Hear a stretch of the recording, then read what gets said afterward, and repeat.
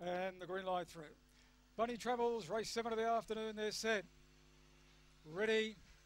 Racing now, Stiff Arm was near last out, and Gavin Keller clearly won the break. Straight to the lead from Irish Sapphire and Cherish 'em All. Working up was Long Neck on the inside, nice and handy. A break in the field then to Area Rev. Losing ground was Maggie Keller from Chances Are, and Stiff Arm's the tail ender, but Long Neck sustained the run, went through, raced away into the straight over Cherish 'em All and Irish Sapphire, and Long Neck won it easily over. Racing over the 5:20 in town over the last couple of months, and he settled very close down the Syndicate and trained by Christine Proctor.